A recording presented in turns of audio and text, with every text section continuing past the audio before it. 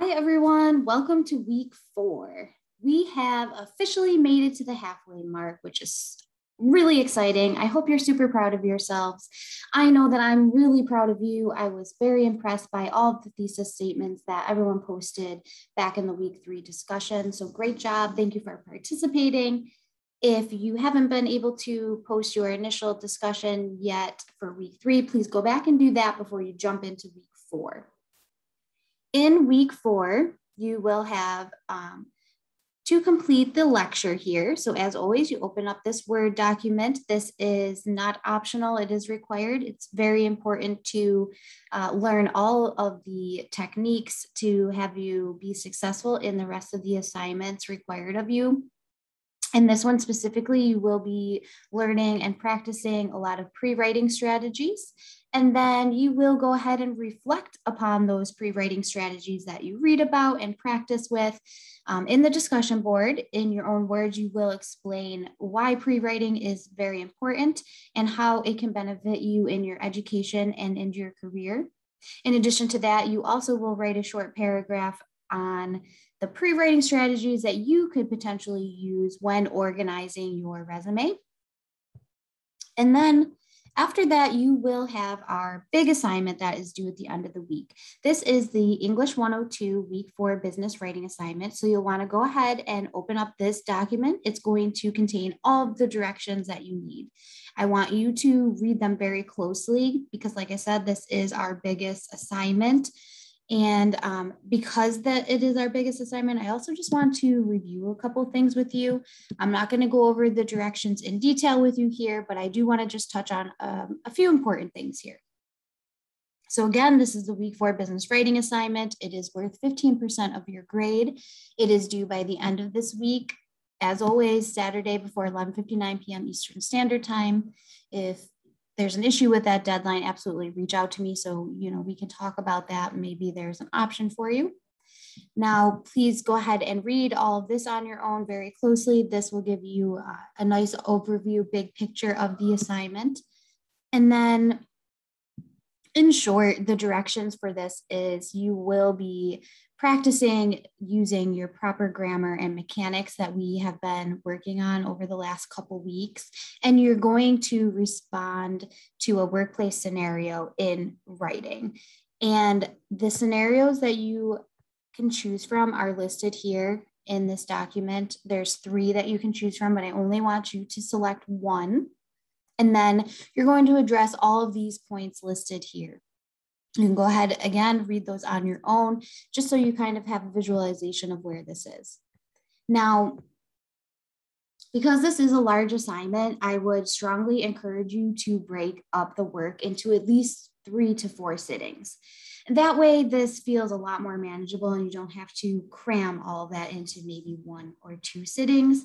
So an example that you could kind of approach it with is go ahead and review all 3 of the scenarios. Think about who the audience is in each scenario, and maybe just start brainstorming how you would approach writing a response if that were the scenario that you were to choose. This is a really good way to just kind of start getting comfortable with the topic that you're going to fully commit to. Maybe that would be your first day that you look at this. Take a break. The second day you come back and you begin the formal writing process where you're getting things on paper, brainstorming, making outlines, whatever technique you decide works best for you is how you're going to approach that. And then in the 3rd sitting, I would say that's when you can really begin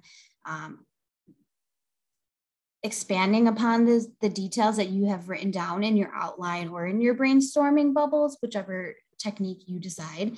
And then in that sitting as well, I strongly encourage you to go ahead and take a very close look at the rubric here. So this is what I will be using to grade you. It is mostly going to be on grammar and mechanics. So you want to make sure that you're proofreading and you're spell checking and you're doing the best to be clear in your writing, just like we did in all the other weeks together. And then the second portion of the rubric here is organization, examples, and description. We've also been working on that. So We want to make sure that your content is well organized and that every point that you make has strong supporting details further explaining the point to help us as readers understand. So when you are writing to your reader, you want to kind of pretend that you don't know what they know.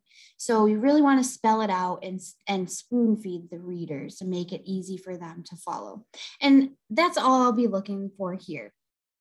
But please keep in mind, this is a rough draft, so I understand that things won't be perfect. That's fine. Kind of goes back in line with, what I talked about in the first or second video that I had posted about valuing progress over perfection. This is the perfect time that we're going to put that into action because you're going to do your best to submit this essay, and I'm going to give you a lot of feedback. It might look a little bit intimidating when you first get it back, but this is all a learning process. So I'm going to give you a lot of feedback, and I will ask you to apply that feedback to the revision that you then do and submit in a later week. But just follow all those steps, do your best to be clear and support your details. And I'm sure you will do fabulous like you guys have been doing already. And that's really it for week 4. Now, this is a little bit different. I want to show you this quickly too. You will be submitting your assignments through the Blackboard link. This is the first time that we're doing that this session. So I just want to kind of walk you through it. All you'll do to submit the document is you'll type it up in a Word document, file save as in a place that you remember. I'd suggest maybe in the documents folder or your English class folder, wherever you want to save it, just remember where you do.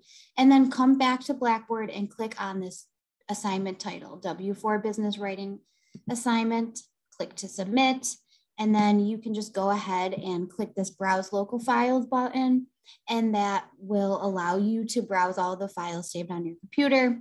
Double click the Word document that you saved with your response to your written scenario, and then you can just go ahead and hit this orange submit button. That's it. But I do understand that because this is the first time we are submitting through Blackboard, there might be a little bit of a learning curve. So if you get stuck, definitely don't hesitate to reach out to me. You can shoot me an email or pop over to the Ask Your Instructor tab, and I will definitely be happy to walk you through that. And any other questions that arise, the same goes for that as well. So I do look forward to receiving your drafts, and I hope you have a great week.